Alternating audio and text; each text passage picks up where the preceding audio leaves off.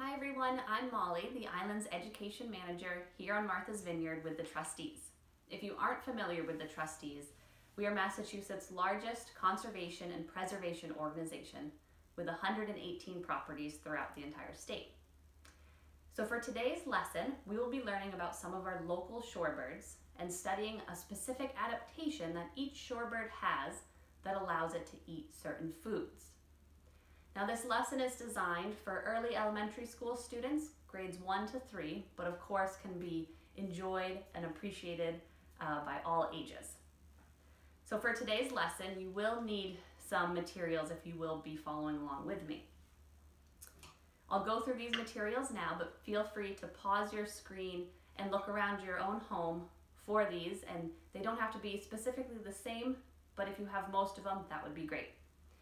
First thing you'll want is a spoon. Everyone should probably have a spoon at your house. A pair of scissors. A pair of tweezers. A clothespin, a spring clothespin. A cup. Doesn't have to be this size, can be any size. Some marbles. With the activity we'll be doing, I'll have 10 of each of these things, but just a couple is fine as well. But if you do have 10, that would be great. So 10 marbles, a lock nut. If you do not have a lock nut, look for something that is similar in size and shape. Clam shells or small oyster shells, scallop shells, so any shells that you can find.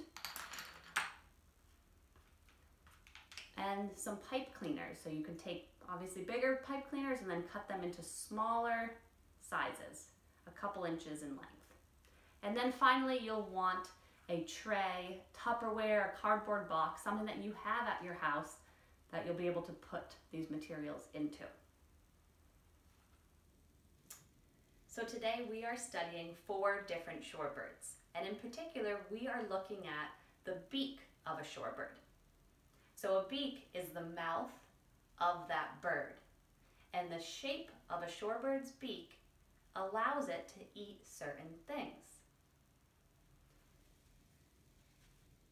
So if we look at our poster here, you'll see 4 different birds.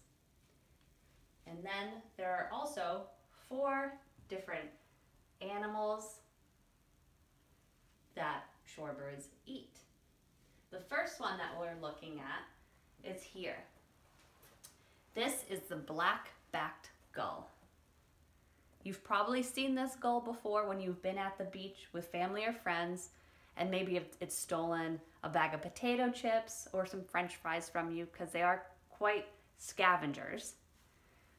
But what we want to focus on is, what does this gull eat based on the shape of its beak or bill? And these scissors are a great example of that gull's beak.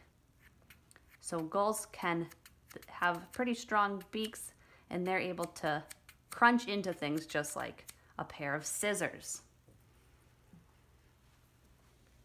Next, here we have the piping plover.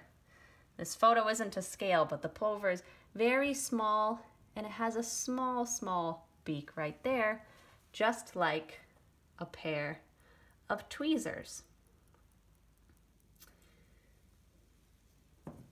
Next we have this guy. This is the American oyster catcher. And you'll notice its beak is very long and orange. If you've come out with us on a trip to Cape Pogue Wildlife Refuge, you may have seen one of these American oyster catchers. So the beak of this bird is like a clothespin, and it's able to crunch into things that it's going to burrow in the mud for. Then our 4th bird is a duck.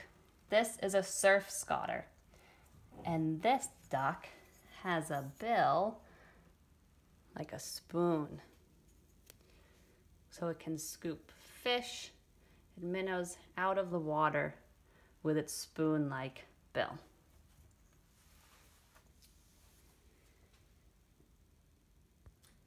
Okay, so now we know the 4 different birds that we're studying today. But let's take a close look at 4 different types of animals that these shorebirds and birds eat. So the first one here is a blue crab. These blue crabs can be found in the intertidal zone quite often, where the ocean meets the shore. That's why it's in this area on the poster. Then we have a sand flea. This is very, very small. You may have seen them when you've gone to the beach in the sand, when you're playing in the waves. And then we have a clam. This clam burrows down into the mud. So anything eating this clam has to have a long enough beak in order to reach it. And then finally, we have a minnow, or small fish, that's out here in the ocean. So let's think about, to start with, our black-backed gull. Now remember, this big black-backed gull has a scissor-like beak. Now take a minute and think about the 4 different animals that are on our poster, and which one do you think the gull is most adapted to eat based on the shape of its beak? So which one do you think this gull would be able to easily eat?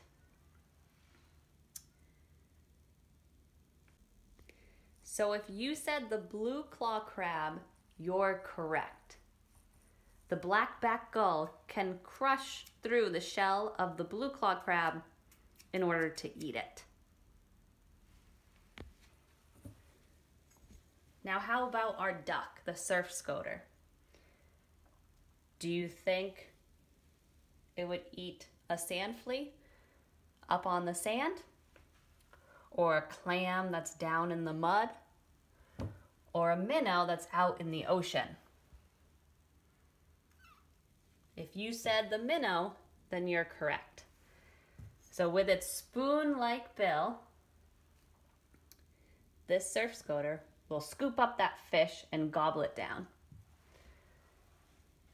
Next, we have our piping plover with its small, itsy-bitsy beak. So will it be able to eat a minnow that's way out in the ocean? A clam that's burrowed down in the mud? A sand flea in the sand? Or a blue crab that's quite big? If you said the sand flea here, you're right.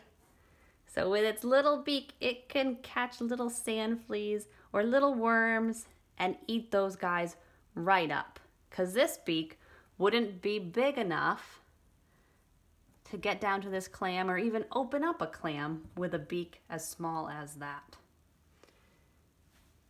And then finally, we have our American oyster catcher. With its clothespin-like beak, what do you think the oyster catcher would be able to catch based on our 4 different animals? The minnow, the clam, the sand flea, or the blue crab? So if you said the clam, you are right. With its long beak, it can burrow into the mud, pull out this clam, and pry it open. Think about its name, an American oyster catcher. So it can also do the same thing with an oyster. Can pick it up and pry it open. Okay, so our next step of this lesson is to do a hands-on activity with these different tools and some other materials that will represent our different foods, or will pretend are crabs, clams, and fish. Okay, so now we're at the fun part of our lesson, the activity. So hopefully at this point you've been able to gather the materials that you need for this activity. Again, a pair of tweezers, a clothespin, pair of scissors, and a spoon. If you weren't able to find all of these tools, that's okay, but if you just have a few, that's great. Then we're using these examples of our food sources that our beaks will be eating. So again, hopefully you've been able to find some marbles, pipe cleaners, small shells, and lock nuts. Again, if you weren't able to find these, another thing you can do is swap out these materials for food. So instead of pipe cleaners, maybe you could use gummy worms if you have any gummy worms at home for a special treat. Instead of shells, maybe some corn flakes. Instead of marbles, how about some blueberries? Instead of these lock nuts, maybe goldfish. So think about the shapes of these, and do you have any food at home that would match these shapes? So for this activity, what we'll be doing is trying to eat with our beaks these different types of food, and we'll see which beak is able to eat which food. So what I'm going to do, the first step, is to combine these foods all together in the tray. So I'm going to just sort of mix them around. Okay? And another way you can do this is choose to use one food at a time as well. So how we're going to do it for now is use all the foods all together. So you have all the different types of food in your tray. Now what you're going to do is pretend that you're one of those shorebirds. To start with, you'll be the piping plover with the tweezer-like beak. And you'll need your cup at this point. This is your stomach, or the bird's stomach. So if you have a parent, a sibling, or someone in your house, any grandparent or caregiver that's there with you, they can time this part of the activity for you. You'll want to time yourself for 15 seconds and see with one hand and your beak, so the other hand behind your back, what different types of food can you pick up within that 15 seconds and put into your stomach? So I'll give you the example here. So the 15 seconds starts. I'm going to try to pick up these different types of food. And as you can see, some will be easier to pick up than others. So I'm starting to realize, oh, with my little tweezer-like beak, I can pick up these worms, my pipe cleaners, into my stomach. Can't really get those marbles or the shells, the lug nuts or our crabs, or my worms. When your 15 seconds is up, you take your stomach, you'll empty that on the table, and then count how many different types of food did you get. What is the food? So remember, a pipe cleaner are worms. And how many did you collect? 1, 2, 3, 4, 5. So if you have a little piece of paper, you can write down that with your tweezer beak, you collected 5 different worms. So put those back into your tray, and you'll use your next beak. So if you remember, this beak is the American oyster catcher, our clothespin. So again, with one hand, and give yourself 15 seconds, see what you can pick up with this beak and put into your stomach.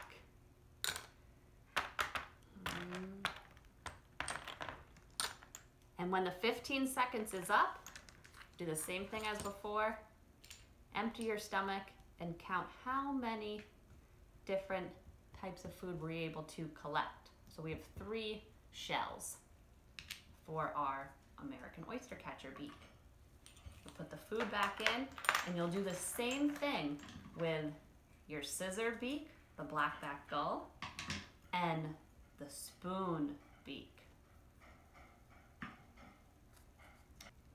So now you can pause your video and run through that activity just as I explained it, And remember to write down how many different types of food you were able to collect with each different beak type.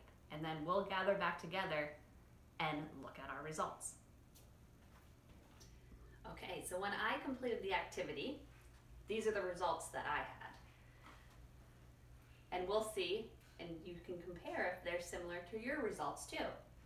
So with our scissor-like beak, I was able to pick up the lug nuts, which are like our crabs, like the blue crab. So I was able to pick those lug nuts up the easiest with our scissor-like beak.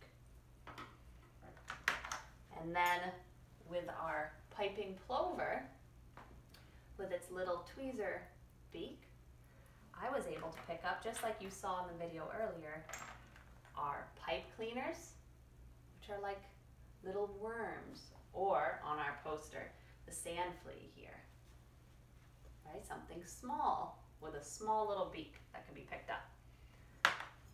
And then with my spoon, the spoon-like bill of the surf scoter, I was able to only pick up with this spoon easily the marbles. Is that what happened with you as well? And then finally, our American oyster catcher and our clothespin, I was able to pick up the clam shells. So my small oyster shells I had, and some scallop shells and clam shells I was able to pick up. So those were the favorite foods of these different shorebirds based on the different food types that we had. Now a follow-up part of this lesson is to head out to your own backyard with a piece of paper and a pencil and just sit there quietly for a bit and see if you can spot any birds. Once you do see a bird, take your pencil and draw that bird on your piece of paper. And in particular, take a close look at the beak of the bird. Make sure you write down and draw the shape of that beak, the size of it, and just watch for a while of what that bird is doing out there in your yard. When you come back inside, you can answer a few of these questions. So the first one is, are the beaks different of those birds that you saw, and how so? Was one of the beaks very small, like the piping plover that we learned about today? Or was one very long, like the American oyster catcher? And what were those birds doing in your yard? How might their behavior or actions be different based on the size and shape of their beaks? And finally, can you guess what type of food the bird in your yard was eating based on the shape and size of its beak? So I would love if you would share with me your drawings or any photos that you have of yourself doing this activity and post it in the comments section of this video. So thank you for joining me today. I hope you enjoyed the lesson. You can find more online lessons and activities at thetrustees.org/at-home. So Trustees, we're a nonprofit organization, so we really rely on support from people just like you.